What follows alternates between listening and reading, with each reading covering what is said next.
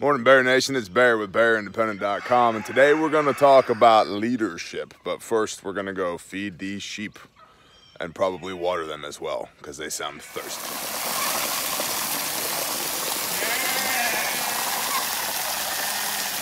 You'll get food in a minute.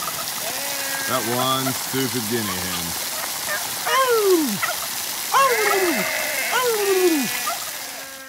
I'm a big old livestock guardian dog. Livestock guardian goat. She thinks she's in a pack with this one.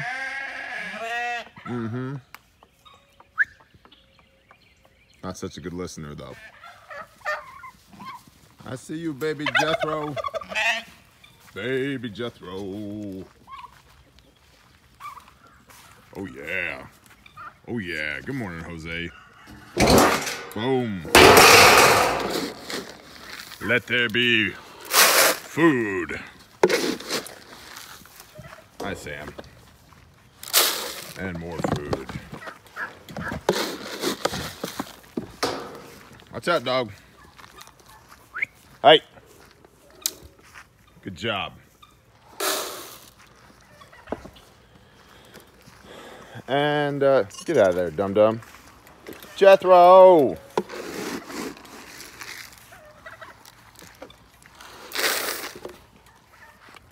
Hey, what are you doing? Thank you.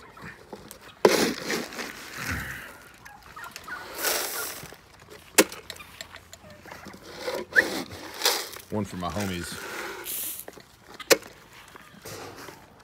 Not yours.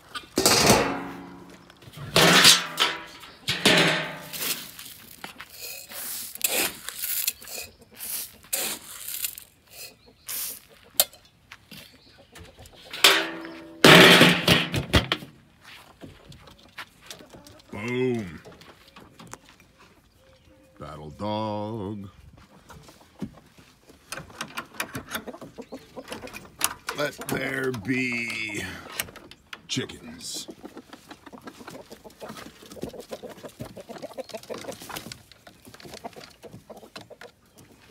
It's an Easter egger.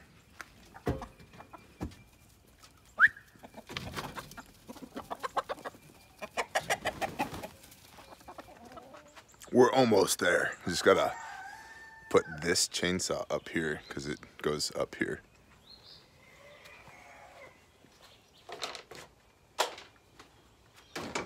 Oh no! There we go.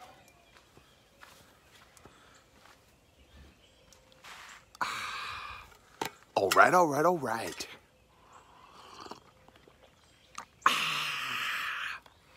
Holy water. I had a pastor that used to call coffee that. Not my current pastor, but a former pastor. Blasphemous or not, there are mornings I agree.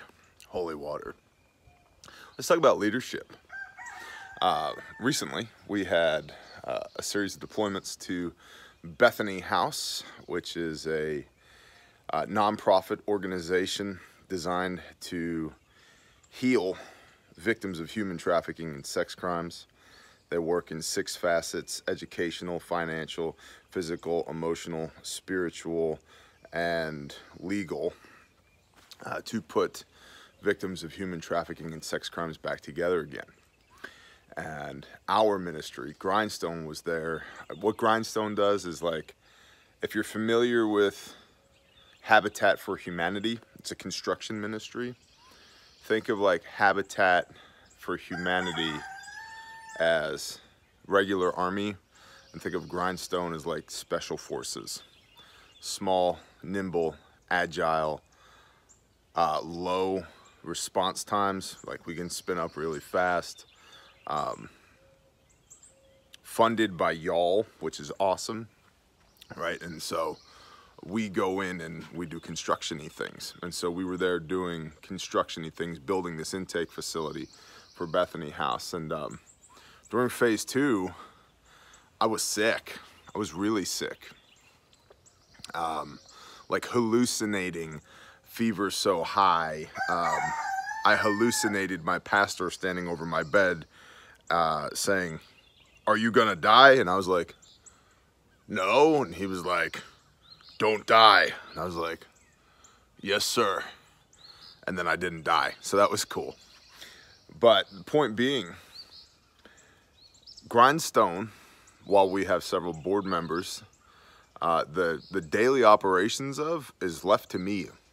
These missions are planned by me. People came from all over North America to work at the direction of me. And me was laid up in bed sick. And so that was a problem.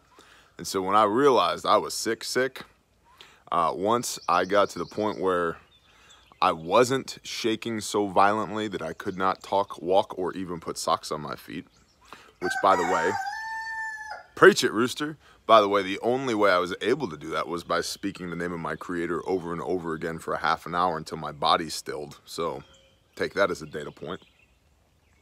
I made a list of notes and I summoned my people, and we had, I started delegating, making sure that the people who were working with me on site understood my commander's intent. What do I need to happen?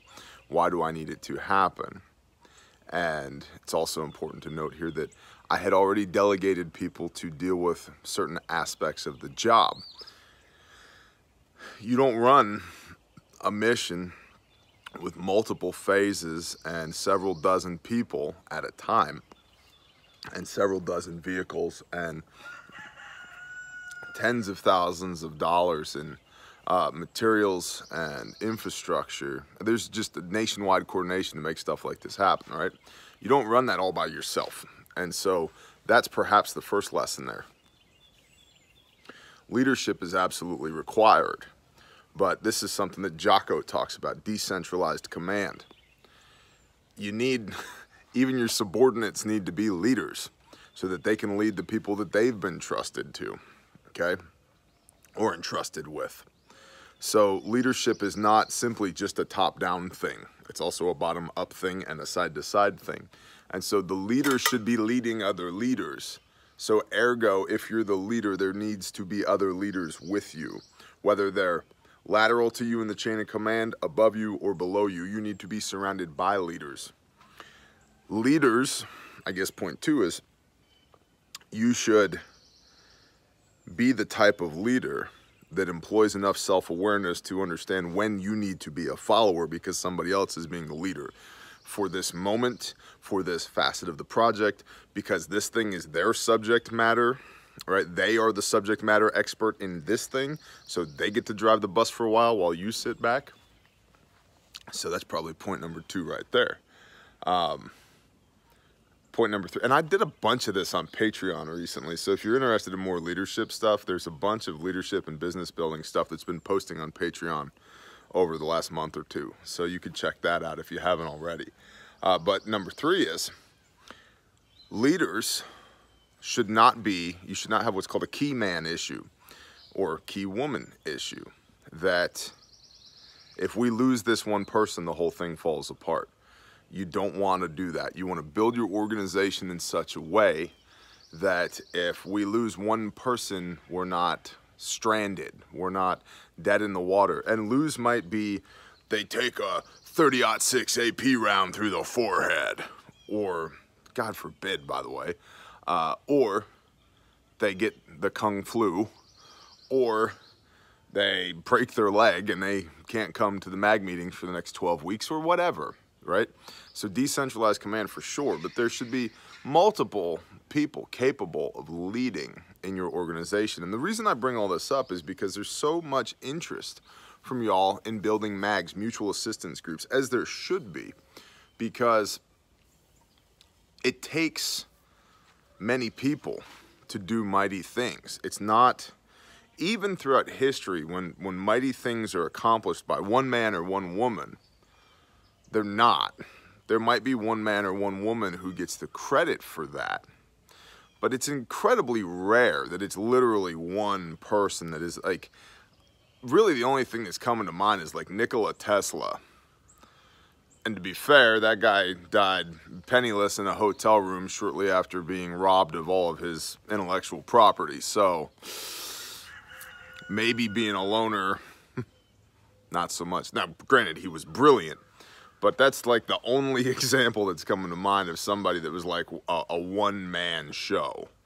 And he was, I guess it depends on how you define success as well. Wow, shiny object syndrome, look at that squirrel. Point being, mighty things are done by groups of people, not individuals. And so even if an individual gets credit, there's almost always a group of people surrounding that individual that make things happen. And to that end, shout out to everybody in the Bear Nation and at Grindstone Ministries that makes things happen, because that's really the crux of this whole video, is that Grindstone accomplished wonderful things on site. A whole ton of work got done because of excellent project management, because of excellent logistics, because of excellent tradespeople, because of excellent support infrastructure, excellent food. Bless you, brother. Right? I guess that falls under logistics, but everybody did their job without really having to be told or babysat, which is perhaps element 4 to discuss here, is that when you surround yourself with good people and you entrust them and empower them to do their job, you can leave them alone because you intend to, because that's your management style. That's my management style. Hey, I would like this to happen. What do you need for that to happen? And how can I get out of your way? Where am I going to be a stumbling block to you? Let's mitigate that now. Let me get out of your way. And then if you need me, come see me. But you are approved up to this level to execute authority up to this many man hours, this many doll hairs, whatever. Just make it happen. And if you need my input, come see me. But otherwise, you don't need to come ask permission. You have permission. Go do, right? And so we do this same thing on mission because we have a bunch of people who have been, I trust them, they've been entrusted and they've been empowered. I have equipped them, we have equipped them to get the mission accomplished. And so it was awesome that even though I was laying in bed with a fever so high, I was hallucinating my pastor, questioning whether or not I was going to be shuffling off this mortal coil and be gathered to my people into the bosom of Abraham. A ton of stuff still got done. And so that's a big part of leadership too. And you know what? When I was well enough to get up and walk around again, I tried to let every single person I came in contact with know how much I appreciated them doing the job that they did. And we operate, maybe this is element 5, and then we'll put a bow on it. We operate under what we call big boy rules, okay? Meaning that everybody here, right, on site, on mission, on project, whatever, like when we do business, when we do life, when you are in the presence of Bear or a Bear organization or something that I've put my fingertips into or my hand on, we run on big boy rules. You're responsible for you, I'm responsible for me. If you need my help, I will give it to you. If I need your help, I will ask you for it. If there's anything I can do to equip you, empower you, or entrust you further, please let me know. And I will, to the best of my ability, give it to you. If there's anything that you need to equip me with or empower me with, please give it to me. And then we're gonna get out of each other's ways. No stumbling block, right? No stumbling block. Hashtag no stumbling block. I do not want to hold you up, okay? And so, I'm proud as punch of what got done under the banner of Grindstone while I was laying in bed, feeling like I was gonna die. And I think there's some takeaways in there for people who are putting together MAGs, mutual assistance groups, or teams, or just neighborhood watch, community gatherings of like-minded individuals, especially with everything we have going on today, you know, with the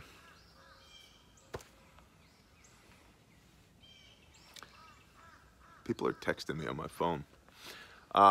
You know, with the global situation, right? People, I think, are feeling the need to coalesce into groups of competent people. Have at it. Have at it. So, just a few takeaways. I appreciate y'all. I really do. Thank you for supporting us in everything that we do.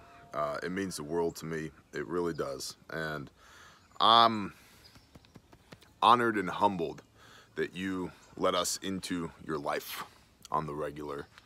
And I appreciate you. If you'd like to check out Patreon, you can click this. I think he's up here. He might be up here, but I think he's up here. But now I'm wondering if he actually is over here. Somewhere up here is the baby bear. Click on that. It's $1 a month or more. 24 exclusive pieces of content a month. Patreon is the economic engine of Bear Nation. It's how we are able to fuel the vehicle per se. Right? It's what keeps this thing moving forward. And so we're deeply appreciative of our patrons. Thank you very much. I'd consider it. Like, subscribe, comment, share. Nah. Shalom, y'all.